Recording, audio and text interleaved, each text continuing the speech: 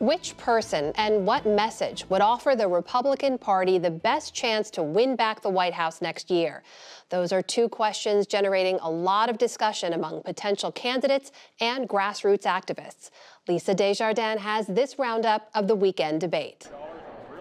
The Republican field is taking shape. It was a tough decision, but I've decided that I will not be a candidate for the Republican nomination for president. As former Maryland Governor Larry Hogan, a moderate, says he'll sit out the 2024 race for the White House.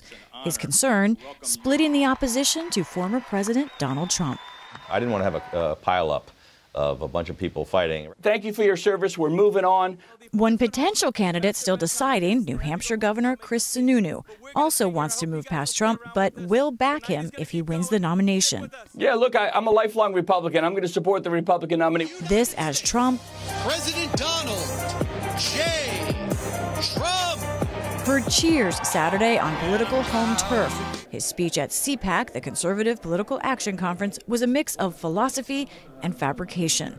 But something new. The former president, who once railed against mail-in and some early voting, is changing strategy. Republicans must compete using every lawful means to win. That means swamping the left with mail-in votes, early votes, and election day votes. Trump, in the midst of multiple investigations, told reporters he will stay in the race even if indicted.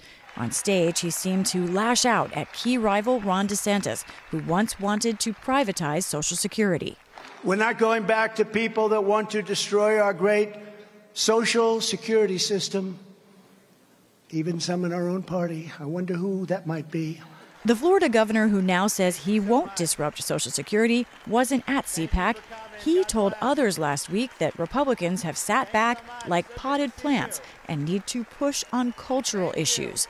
That is the theme for other Republicans, too, including at CPAC, where some remarks about anti-LGBTQ and anti-transgender legislation ignited immediate concern. But the political stakes for our country are very, very high. Conservative author and commentator Michael Knowles drew criticism for these words. Transgenderism must be eradicated from public life entirely.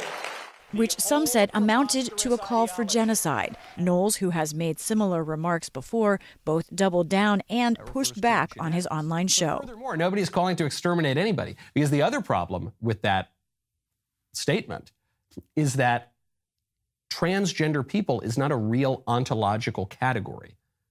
It's not a legitimate category of being. Transgender is a recognized category in science, medicine, and per one recent study, the identity of some 1.6 million Americans. As Republicans pushed further right, a Democrat from the left jumped in. I'm a candidate for the office of President of the United States.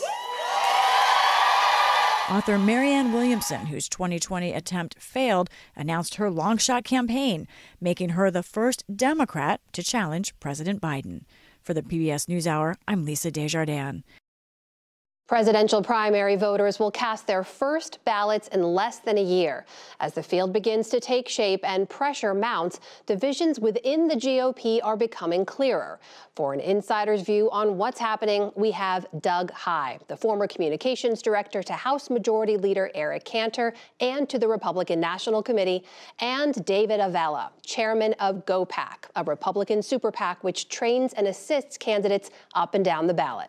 Welcome to you both. Thanks for being here. Thank you. David, let's start with Governor Hogan's decision not to run, specifically to discourage a crowded field that he believes could benefit former President Trump. If you're another candidate or potential candidate who's polling in single digits like he was, do you have to now weigh the same concerns? Absolutely. You look at Ron DeSantis, who is sitting there with well over $90 million sitting in his bank account. He's clearly right now a contender to be the nominee, and you're looking at that and you're saying, wow, where do I get the oxygen? And it's actually what Governor Hogan said. He goes, so much of the oxygen right now is being taken up by former President Trump and by Governor DeSantis that there really isn't a lane for me, and that's why he passed. Doug, you see it the same way? I do, and part of that is also how the committee, the RNC, is structuring or has structured in 2015 and 16 these primaries. If you start with winner take all, well, that means if David's running against me and he gets one more vote, he gets all the delegates. Mm-hmm. If you're running and you're at 2% or 4% in the polls or in the ultimately in a primary and it's winner take all, If your concern is Donald Trump, your 2%, your 6% may be actually helping Donald Trump to get all of those delegates in a particular state. I'm curious, when you look at the field of the potentials, and even Governor Hogan, who's now said he is not running, the popularity of Republican governors in blue states or purple states does not seem to be translating nationally right now, right? You had Charlie Baker, who left Massachusetts, went to run the NCAA. Governor Hogan saying he's not running. Why do you think that is? Governors are known in their states. They, by and large, unless they are in large states or are catching fire for some other reason, aren't really known that well outside of their states. They have to then really work hard in that process. A good example was a guy named Bill Clinton.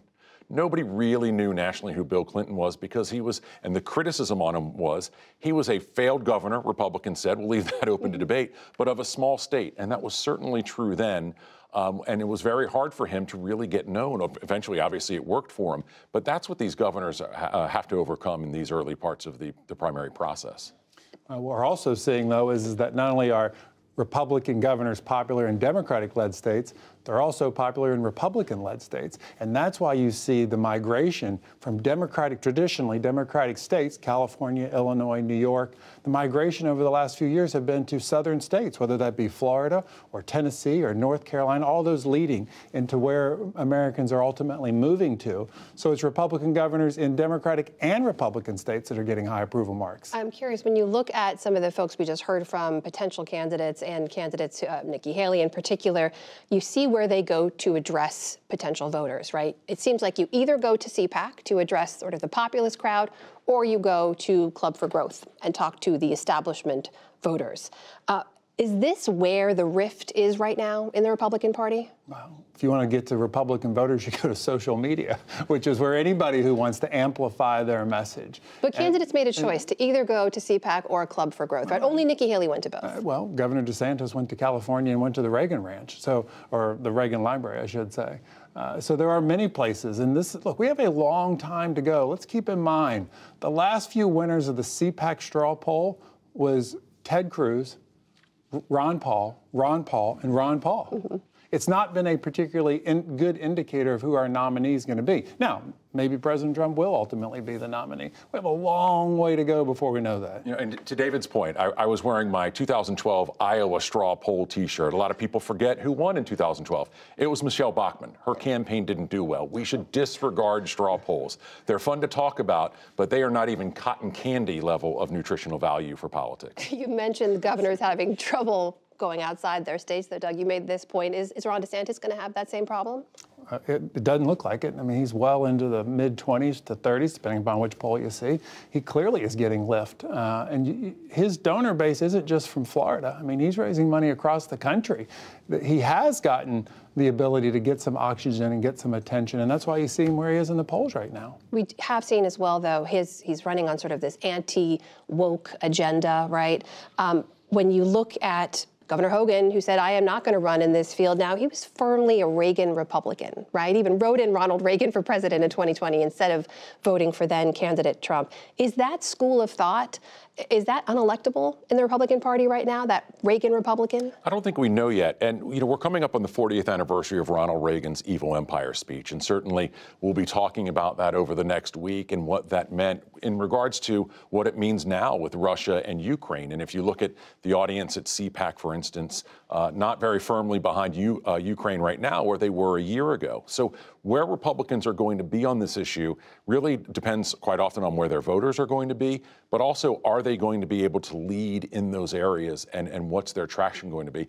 It really still remains to be seen. I'm nervous about it, especially on the Ukraine issue, but we have to wait and see. It strikes me, David, the two candidates who are leading all polls by a mile, former President Trump and Governor Ron DeSantis, aren't really talking about the economy or taxes or foreign policy even. They're talking about these social and cultural divisive kind of issues. Is that what we're going to continue to see? I push back there a little bit. Governor DeSantis does talk about the economic success that they are having in Florida. He does talk about the tax cuts that they have pushed the last few years through the legislature.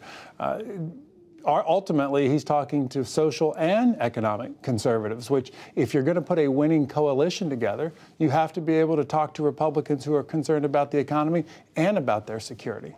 Doug, you see it the same way? I do. And what's interesting about Ron DeSantis is he hasn't taken any of the bait from Donald Trump. And to use David's word, oxygen, that means he's denying Donald Trump some of the oxygen that Donald Trump needs, which is he's spoiling for a fight. He clearly wants to get in a fight with DeSantis as he comes up with nicknames.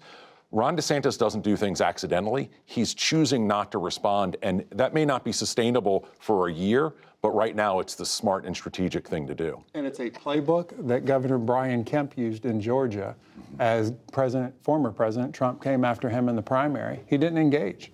And he ultimately went on to win not only the primary last year, but also a huge win against Stacey Abrams, who was the Democratic star going into last. And a huge caveat we have to say, it is March of 2023. We're having this conversation a lot more over the months ahead. Gentlemen, thank you so much. David Avella and Doug Heye. And tomorrow we will continue our conversation about the future of the Republican Party when we sit down with former Maryland Governor Larry Hogan and New Hampshire Governor Chris Sununu.